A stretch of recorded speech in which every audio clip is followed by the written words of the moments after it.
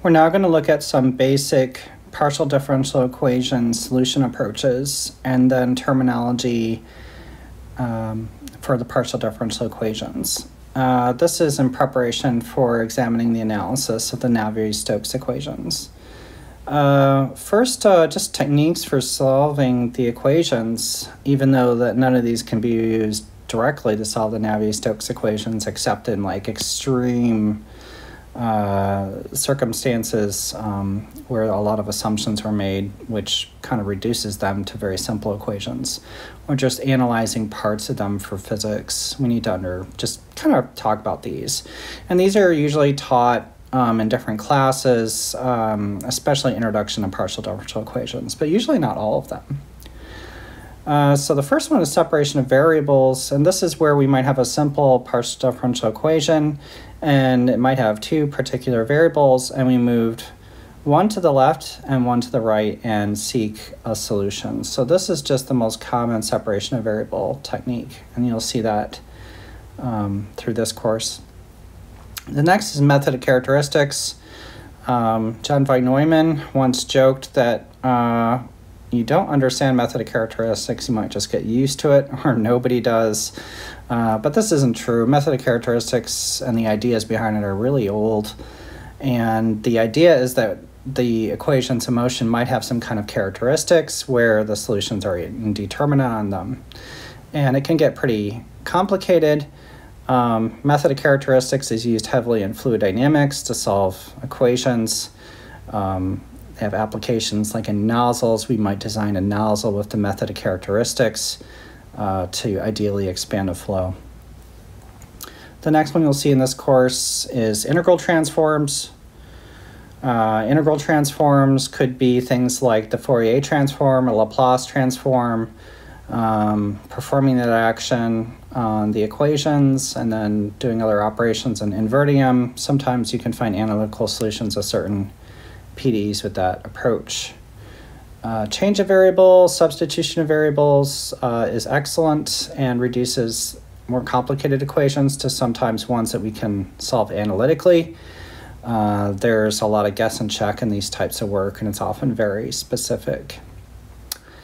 The last one is superposition. Of course, if we have a linear PDE and we find the analytical solution, we can add that to any other linear PDE solution of the same equation to obtain more solutions. So basically, if you have a linear PDE like the wave equation, we can superimpose solutions to get more equations. Generally, none of these things work really well for the full Navier-Stokes equations, but these tools are still used throughout the course to develop things we'll need later. In the partial differential equations, you'll see common operators, and a lot of these are seen and usually introduced to students in Calculus 3. Just want to remind you of the names and what they mean here in this concise slide. The nabla operator is an operator that can operate on a vector, becomes a vector. If we take that operator, which is really something like partial xi plus partial yj plus partial zk, something like that with unit vectors, which we talked about in the last class, we can apply that to other scalars or dots of vectors and get quantities and fluids. And these were discussed sort of in a way that's very abstract in Calculus 3, but they were really, in my view, most applicable to electromagnetics and fluid dynamics. So there's the gradient operator. We might say F equals nabla F, so the grad of, say, phi of a scalar field is a vector, as you know, and we would express this as like a multiplication, or really just putting the value of the nabla operator on the scalar, and you get a scalar field with the scalar field psi. So that would give us a gradient. If we have the inner product, which we talked about last time in terms of index or in Einstein notation, we get the divergence. And you can think the divergence of, say, A, or a vector field of A, becomes a scalar, and you know that because there's an inner product. And this is basically expressed as the dot product of nabla with the vector A. So you see this a lot in the Navier-Stokes equations, like the divergence of the velocity is 0 would imply incompressibility, or the D'Alembert condition. If you see the Laplacian operator, say it's a divergence of grad of psi of the scalar field psi, that's a scalar, and this is expressed by, say, the scalar multiplication of the Nabla operator. So we'll just write the Laplacian as superscript 2 if the Nabla. So it's very similar, and that would be something like partial 2u partial x squared plus partial 2v partial y squared plus partial w2 partial z squared is 0. So this operator here, the partial second derivatives x, y, and z operating on u, that would be the Laplacian operator on a scalar field, say if the scalar field was u. Okay, and then there's the curl. If we take the cross product of Nabla with, say, a velocity v or any vector v, we get the curl of the velocity. And that would be physically related to, of course, vorticity in a fluid. More operators, if we think about rotation, so the rotation of a curl A, or we're going to write ROTA for rotation, of the vector field A becomes a vector, which is expressed by the dot product of Nabla with the vector A. So we can write that Nabla is a sum of I equals 1 to n, to the number of dimensions of the basis function or the normal vector in each direction I, j, k, etc. with the corresponding partial derivative. So I kind of wrote this out in the last slide for the operator Nabla. This is writing out the operating Nabla in full form from the summation. Pretty straightforward, and you can write that in this parenthesis form indicating it's acting on the particular portions of the vector. So this is a version in 3D. Pretty straightforward. Now we look at the D'Alembert operator, and this will be written this way. And it'll often be written as a little square, so don't get that confused with like an end of a proof. Some people might like do this at end of a proof or end of a statement. And it'll be written in this way. This is the most common form you might see. It might be something like 1 over, say, the speed of sound squared times the partial derivative, the second partial derivative with respect to time, minus basically a delta. Now the delta here indicates the Nabla 2, which you know is the Laplacian. So it's 1 over the speed of sound squared times the second derivative of time minus the Laplacian, and that will be the delta. So this is also, of course, the wave operator. So it's really the operator for a wave equation. If you say that's p, you put p here as the variable you're operating on, a scalar, and you set it to 0, then of course you have something like a wave equation for pressure. You can see written out here in full form, 1 over c squared times the second derivative of time minus partial 2 partial x squared minus partial 2 partial y squared minus partial 2 partial z squared. So that's something you might remember and make a note of. If we have, say, a vector derivative of a scalar field f, we might write it as a gradient. So if we have f is a scalar field, you can write that as partial f partial x with ex vector. We would call that the Nabla f. So we'll just call that Nabla f. Remember, the divergence of a vector field v is the divergence, as we talked about earlier. So we also might write in our field divergence v, the vector field, as partial v x plus partial vy partial y plus partial vz partial z is Nabla dot v.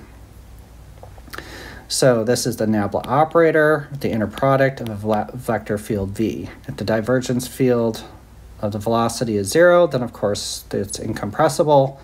And this is also like very simple incompressible PDE that we'll use in incompressible Navier-Stokes analysis. So you'll see also people talking about the curl of a velocity field. So you say the curl of V has this form where we have nabla cross V, which we talked about on the previous slide or so, right here, curl. And that would just have this big expansion. As you can see, it's really like the determinant of EX, EY, EZ with the other components of the determinant.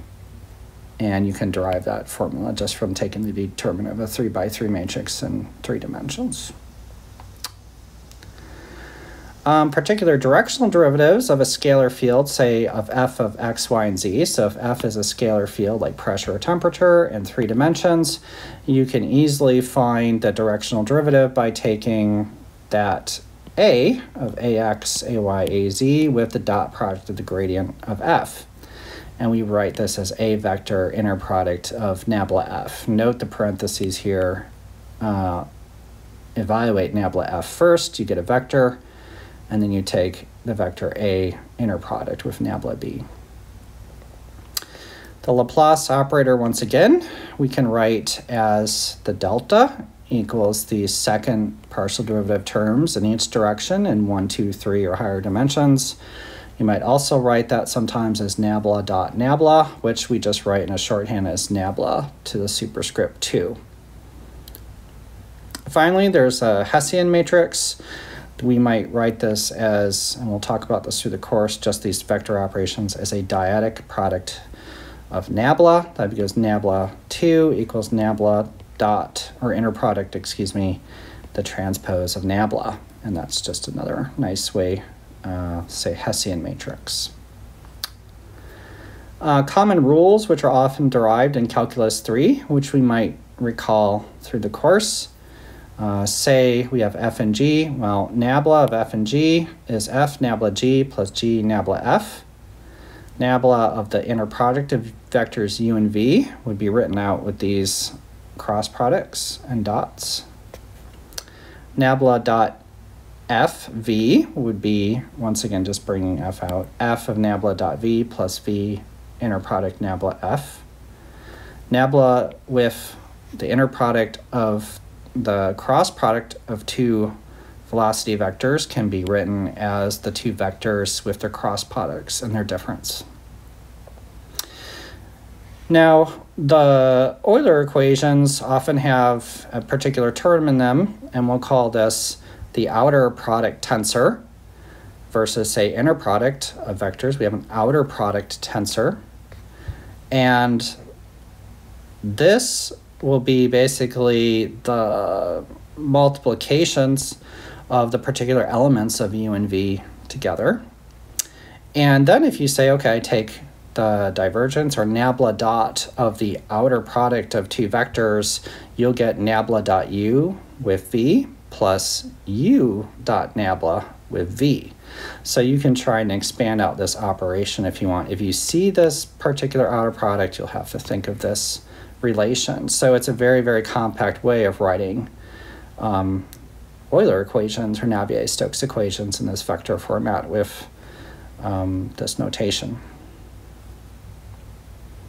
More common rules, and many of these should be somewhat familiar to folks. If you have the divergence of a gradient of f, that's nabla dot nabla f. The curl of a gradient is nabla cross nabla f. So, I mean, these are just taking the absolute definitions and applying the operations. Delta f goes as nabla to f, right? So that's the Laplacian. The gradient of a divergence is nabla of nabla dot v, right? So divergence of a velocity vector and its gradient. The divergence of a curl, of course, is, divergence is nabla dot. So you see that with the curl of v. The curl of a curl, well, we take the curl of v and then the curl of that result, right? And that makes sense. Curl is a operator that works on vectors, so that one checks out. And then we already talked about the Laplacian definition. Some of these by definition will be 0. So the curl of a gradient of f will be 0. So look for these reductions, and the curl, the divergence of a curl will be 0. More common rules, especially important for Navier-Stokes equations, there'll be the divergence of a gradient of f. That would be nabla dot nabla f. That goes as nabla to f, which we can just write as the Laplacian. So the divergence of a gradient. There's a few more vector derivatives, and it can be related this way. If we say nabla cross v, that can be written as nabla of nabla dot v minus the Laplacian of v. We can also express this as like a tensor product. We might write nabla of nabla inner product of v goes as nabla with the inner product of the outer product of v.